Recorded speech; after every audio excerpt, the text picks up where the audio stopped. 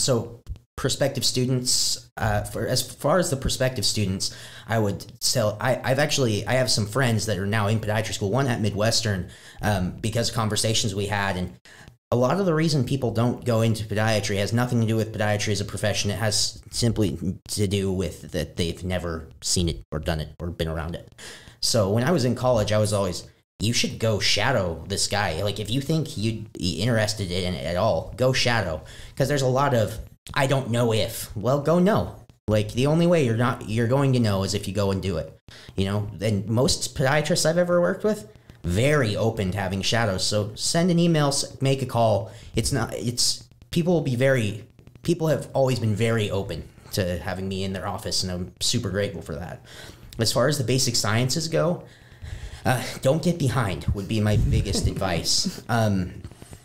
It's getting behind is a challenge